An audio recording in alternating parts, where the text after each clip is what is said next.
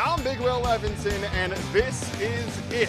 Football season is finally here. Game 1 has begun here at Simplesio Field, or not rather at Stoker Stadium. Simplesio Field, of course, is right next to us, but here we are. It's Pueblo West made the 7-hour trip all the way here to Grand Junction to take on Grand Junction High School, and we had our first points of the game moments ago. Pueblo West just scored a 28-yard touchdown to the back corner of the end zone. Great pass, great catch.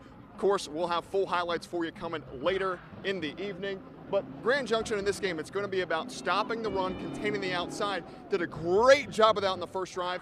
Held Pueblo West to go on a 3-and-out.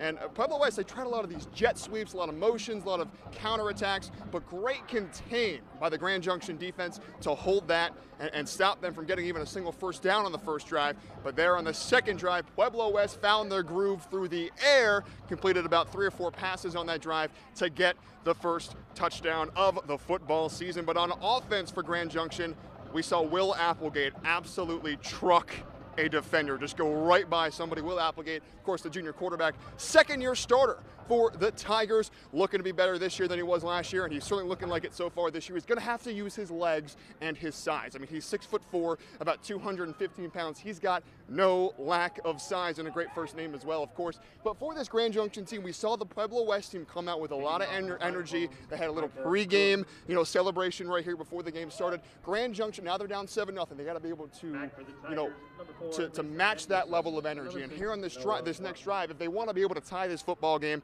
again, got to run the football. Austin Music had some great carries. And even on the first drive, before they even got the football, one of their 3 seniors on this team, Tanner Rohrig, had about a 50-yard punt return in which he broke about 3 or 4 tackles. An incredible play, but it was called back due to holding. And now they're going to get the ball back here for their second drive. They got about the 45-yard line on their first drive, or forced to punt.